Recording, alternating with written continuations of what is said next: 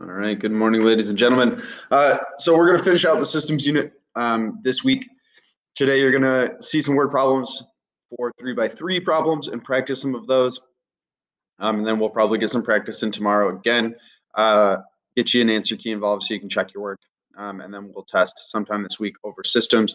You'll be able to use your calculator to solve all of the systems. You will just need to be able to make sure that you can write them out from the word problems and solve using your calculator.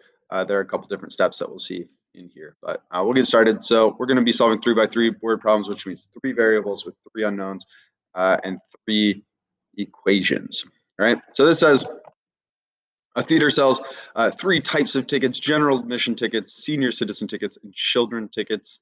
Mark bought 9 general admission, 2 senior citizen tickets, and 3 child tickets and paid $170. Sarah bought 5 general admin, 4 senior, and 7 children's tickets for $173. And then Kyle bought 4 general admin, 1 senior citizen, and 6 children's tickets and paid this much money. So they're giving us 3 examples of almost the exact same thing. We just need to make sure we're writing them out correctly. Find the cost of each type. Okay, so in here, first we need, where can I put this? Let's put this. Let's just maybe get rid of it. Who needs it? Put it right there for now. Okay, so first you should be defining your variables. It says the cost. Make sure you're identifying the cost. So as you go through, our variables are the cost of a general admission ticket, the cost of a senior citizen ticket, and the cost of a children's ticket. So it is about cost. We're getting money values out, right? And in general, we're going to be doing the cost times the number will give us our total amount for that, right? So we'll go through there. And then if those are my variables, we need to write the equations based on these 3 things. Go back over here. This is annoying. I'll maybe close that. Oh well. So this is, I think, our most straightforward example. You'll see 1 or 2 like this for sure on an assessment. I think it's as straightforward as it gets. There are 3 examples just given your 3 variables with the total amount. So the first one, if you're looking in here, is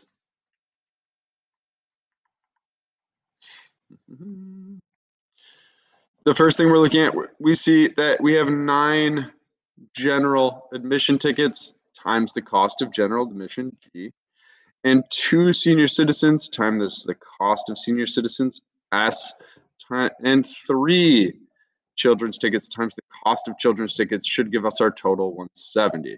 Boom. Okay, do it again.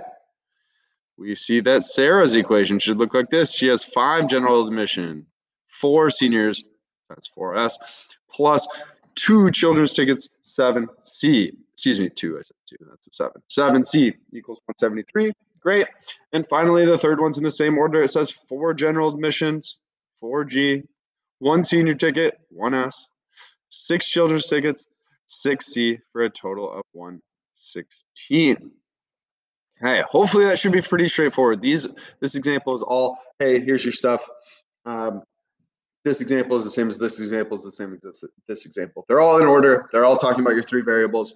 Nothing really that wild happens. So then we need to take these values and plug them into our matrix, our table down here. So once again, you're just taking these almost exactly how you see them: 9, 9, 2, 2, 3, 3, 170, 170. That's the first row. I'm just dropping our variables, our addition signs, and our equal signs. So you won't take those. You won't take the equals. We're not taking variables or equal signs, just what we have here. Okay. All right, and then same thing: 5, 5, 4, 4, 7, 7. Okay, and then from there. So then you're just plugging this into your calculator. If you don't remember how to do that, I will be linking just where you found this video. Right next to it, there should be a link of how to plug them into your calculator if you forgot over the long weekend, which I imagine many of you did. So rewatch that. Just remember, you're going to the matrix menu, you're editing your matrices, and then you're going over to math in that matrix menu and finding RREF and applying it to one of your things. If you do so, you should get that this is 1350 it'll say 13.5, but right, that's money for general admission. So 13.5 means $13.50 for a general admission ticket, $11.50 for a senior citizen ticket, and $8.50 for a children's ticket. Okay, so that is our fairly straightforward example on here. The next two be a little bit more confusing. The second one actually isn't too bad, and then the third one's definitely a little weird, but we got to talk about it in it. Okay, nice yellow screen. All right, this one says Jamie has a collection of 78 nickels. So they're telling us that's, 78 nickels, dimes, and quarters. So that's the total number of nickels, dimes, and quarters, and it's all worth $12.40. Okay, cool, that's some information. If the number of quarters is doubled, okay, so we got something going on with quarters. If we double just the number of quarters, the value becomes $22.15. How many of each type of coin does Jamie have? Okay, cool. So there's a bunch going on here, and this is, I think, less straightforward because it's not like, hey, 1, 2, 3 for Tommy, 1, 2, 3 for Sarah, 1, 2, 3 for Jimmy, and then just write them out, right? We got quarters, nickels, and dimes. Anytime you have money, you know we're going to have to use the fact that a nickel's worth 5 cents, a dime is worth 10 cents, and a quarter's worth 25 cents, right? That's implied information that we should expect to use. If we're talking about money, we should imagine that we're going to use the amount of money kind of in there for those. And then we'll have to use that there's this many total, and we'll have to use kind of these two different scenarios with two different amounts of money, right? Okay, so in general, we know that we should do our variables. This, I ended up not having a room up here, so I didn't really use that, but it was hard to copy out. So the question is how many, right? So we're not dealing with money anymore. We're not dealing with, like the last example is how much is each of these cost. Now we're saying how many of each of these, how many nickels, how many dimes, and how many quarters. I used N, D, and Q. If you used X, Y, and Z for every single one of these, you'd be fine. You're more than welcome to do that. I kind of like using the variables for what they represent because then it reminds me at the end what I'm talking about. But either way, N, D, and Q for me, if you use X, Y, and Z for every problem, once again, it'd be fine. All right, so we need to write a couple equations. Once again, anytime you see nickels, dimes, quarters, or anything like that, you should be expecting to use their monetary value that we already know, kind of that assumed value that a dime is worth 10 cents. You should expect to use that in some of your equations, okay? Specifically, we know that the nickels, dimes, and quarters, if you take how much money they are and you add that all together, it is $12.40, okay? So here's how this is gonna look. 5 cents, remember 0.05, not 0.5, 0.5 would be 50 cents. 0.05 times the number of nickels, because that's how much nickels are worth. So the amount nickels are worth times the number of nickels should give you that money. Plus 0.10, 10 cents, dimes times their dimes, 0.1 times dimes, plus 0.25, that's 25 cents, times the number of quarters, because that's how much each quarter is worth, should give me my total. Boom. Cool.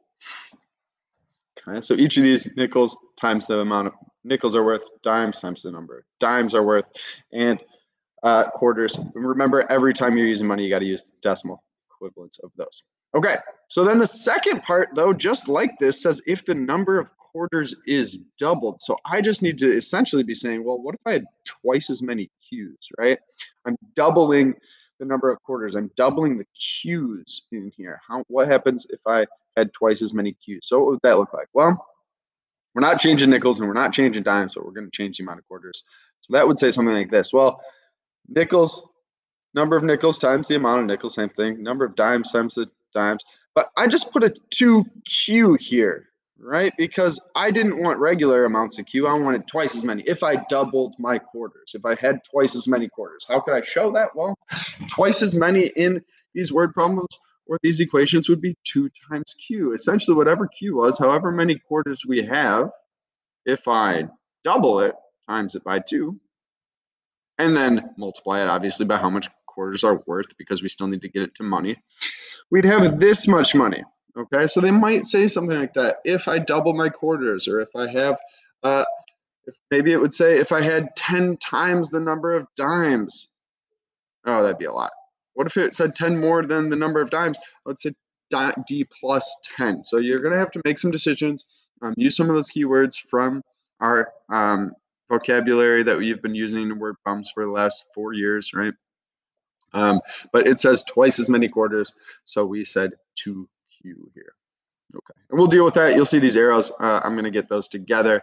So we do that. And then the last one says, wait a minute, I have this many total. If they give you a total, once again, if you look for how many of each, anytime you see how many of each, they're likely going to tell you the total and have you break it down into how much is each one worth. So if they give me the total, I know that the number of nickels plus the number of dimes plus the number of quarters should give me a total of 78, right?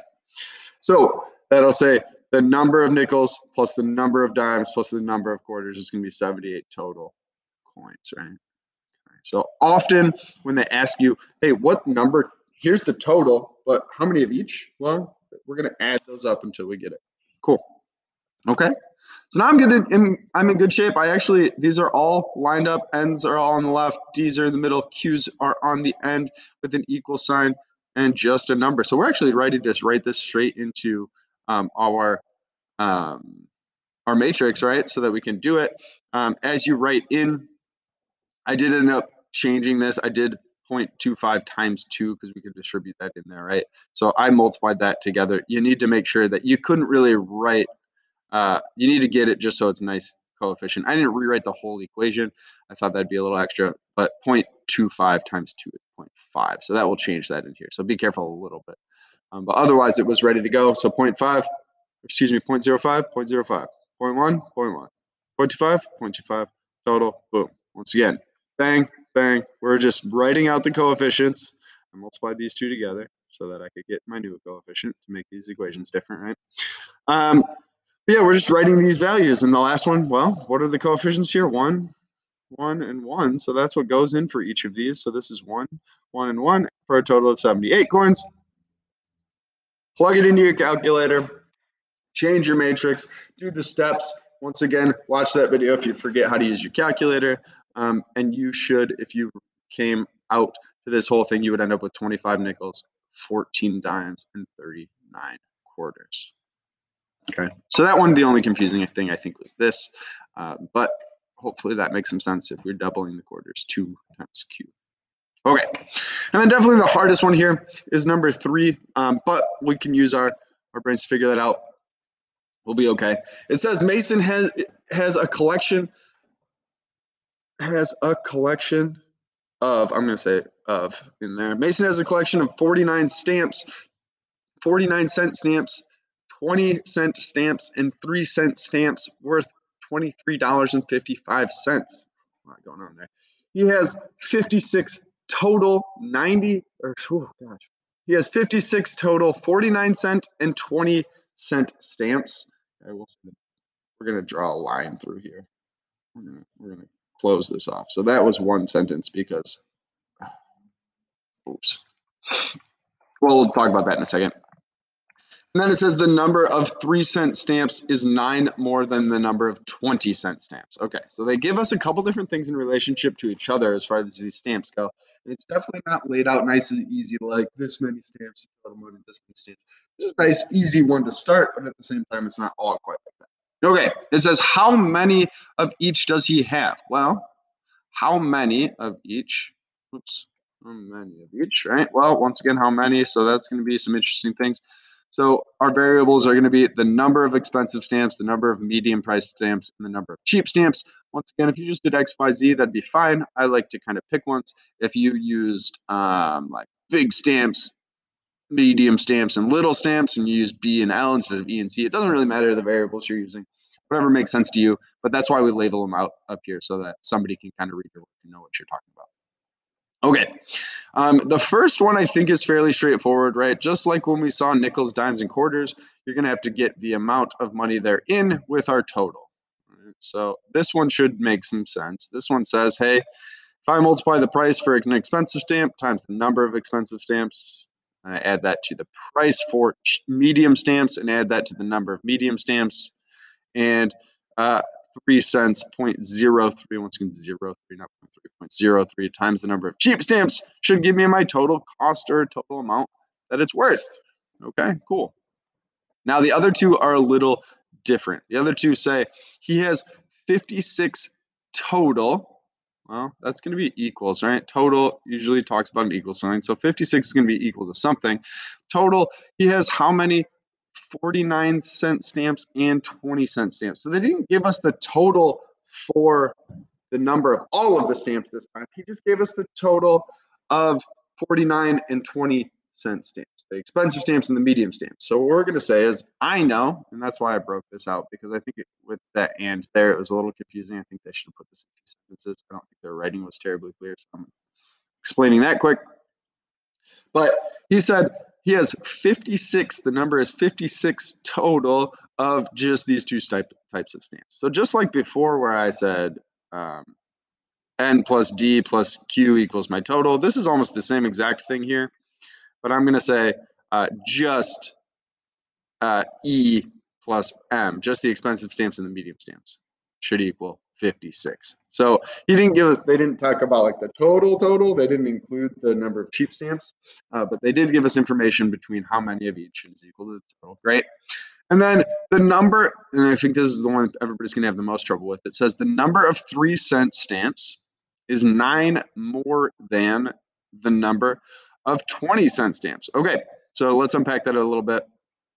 The number of 3-cent stamps. Okay, what does that mean? Well, the number of 3-cent stamps just is C. That's what we define this whole variable as. The number of 3-cent stamps, C. We defined that. Okay, so we're gonna have C is, whenever we see is, we think equals. So I'm gonna have C equals 9 more than. Wow, that was still pretty good with a mouse. We're impressed. 9 more than what? Well, 9 more than the number of 20-cent stamps. What's the number of 20-cent stamps? 20-cent stamps is M. That's our medium stamps. Okay, so 9 more than M. Well, 9 more than, we should hopefully know, just means plus 9. So my equation is going to say C, the number of 3-cent stamps, is equals 9 more than plus 9, M. M plus 9. 9 more than the number of medium-priced stamps. C equals M plus 9. Once again, number of 3-cent stamps, that's just C, cheap stamps, is equals 9 more than, that's where this plus 9 comes from, but we always put it at the end. Doesn't really matter. You could have 9 plus M here still, but that's usually how I write it. 9 more than what? Well, M. 9 more than the number of medium stamps. So definitely the weirdest one, because you have two different equations that we're not really used to seeing here, but they should still follow pretty okay. Be ready for words like twice. Be ready for words like more than, less than, that kind of thing. True. Okay. But the downside is we can't just jump to our matrix yet, because our matrix, if you look at the last two examples we did, this said G's plus S's plus C's equal signs number. Same thing over here when we did it. N's plus D's plus Q's equals number. But if I look at this one, I don't have E's in a row, M's in a row, C's in a row, and numbers in a row. I got variables on both sides of this equation, and mostly just this bottom one is the issue, right? Because I have an M on this side and a C on this side. We need everything on the left. Okay, cool. So if I subtract, oh, I'm a fool. I wrote this out wrong. Oh, I'm gonna have to clip that together. Oh, I needed to put my medium beside here. Well, let's just fix it.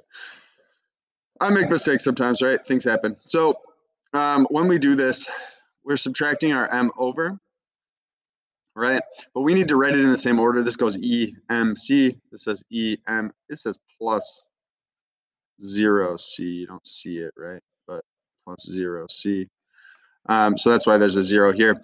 But in this case, if you come down here, this should say negative M plus C is equal to 9. Because we need these values to be in the same order, because it needs to go E, M, C, E, M, C. This should have been E, which is 0, E, M, C. This needed to be changed. I put these in the wrong order. Minus down here, plus. That's why you got to be careful. There's a good example of not being careful. Mr. Kleckler doing this too late at night last night. Setting these problems up anyway. So let's try that again. We had, hopefully you followed this part where I wrote that equation, but we needed to move m over so that it was all on the same side so that we matched more like this top equation. If I move that over, make sure you keep them in order. EMC, EM, kind of C, it's not there, 0C. And then it needs to go E, well, 0, E. But then minus M, I should have slid this over, minus M plus C. Have them in the same order. EMC, EMC, E, not there, MC. Cool. So then when you put them in here, EMC equals number, EMC, there was no C in this equation, it alls with 0, and that's okay, E equals number. And then E, once again, no E in that equation, 0. M was -1, C was 1. Plug those in, follow your directions for plugging those in, and you should get these values here. 40, 49-cent stamps are expensive stamps was E40. 16, those are 20-cent stamps. Our middle stamps are M, and 25 was our 3-cent stamps, or our cheap stamps. C was equal to 25. So be careful with those. Make sure you write them in order, because even I make mistakes, right? Even I did that. So that's probably the easiest thing you can make a mistake on. Make sure you're writing it in the same order if you're going to plug it into this matrix and solve it. Okay, we'll mostly practice these first two examples today, and then I can make another example video or two for something more like this last problem today for you to look at tomorrow. And then we'll probably assess on this on Thursday, maybe Friday, but Thursday. It's pretty realistic for us. I'll give you some practice, and we'll check some work either tomorrow or Thursday. But make sure you're plugging into your calculator. Once again, if you forget how to use your calculator, watch the video right next to this one in Empower, and make sure you get your assignment done so that you'll be successful this week. Okay. Thank you all. Ooh.